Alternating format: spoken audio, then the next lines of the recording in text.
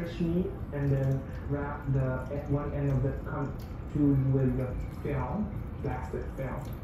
And that's how the cone snail will realize there's some form of food in the epitube. It bites that film that covers the lining of the tube and melts it out. So yes, the old, hey, you want a snack, JK? It's a tube covered in saran wrap. Thank you. Now, do cone snails have enemies that are not researchers trying to milk them? Well, patron Eli Jonathan had a two-part question. Firstly, asked, what? Secondly, asked, do they use their venom on other snails, be they cone snails or vanilla non-venomous ones? What about other cone snails? Are other cone snails susceptible to being venomized, or are they so immune that it doesn't even phase them? You mean attacking each other? Yeah. Like, is that used in mating now? Is there like an aphrodisiac? The other type of cone snail, the one that actually hunts for other gastropods, their venom is specialized for hunting other mollusks underwater, including other cone snails.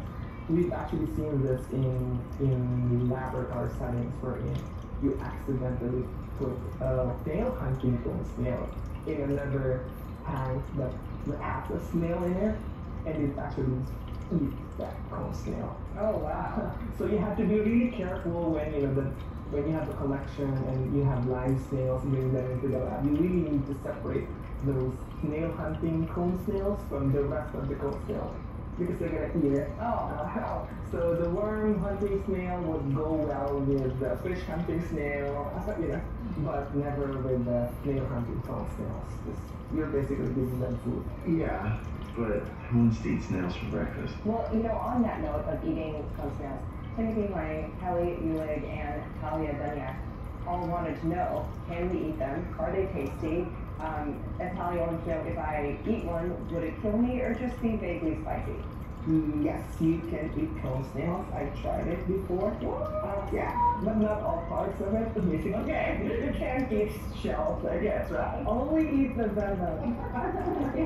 Well, if anyone's going to be prepared to actually cut that up with a scalpel and take out the venom, it'd be you, Joshua. Like, who else is going to be in the kitchen being like, I got this, and then I got this spaghetti noodle filled with poison.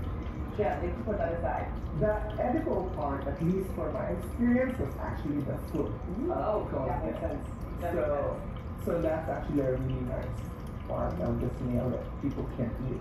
You don't want to eat the stomach and stuff like that. But the foot is something that you can eat from the really big snails, like the geography snail. And they taste like any other mollusk that we eat, like a squid or a tentacle of an octopus. The texture is like that. A little chewy.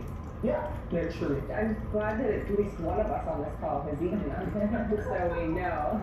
Well, I would also caution people because there are certain species that are endangered or they take a while to develop and things like that. So just like with other seafood, I would encourage people, California cone snail is an incredibly common species. You can find it pretty much everywhere. You don't have to worry about putting it in this population attached to, and there's other ones. There are some cases that come out where there are, even with, the research that scientists have done, if we've made a dent in cone snails and their populations because of all these collections we've done research.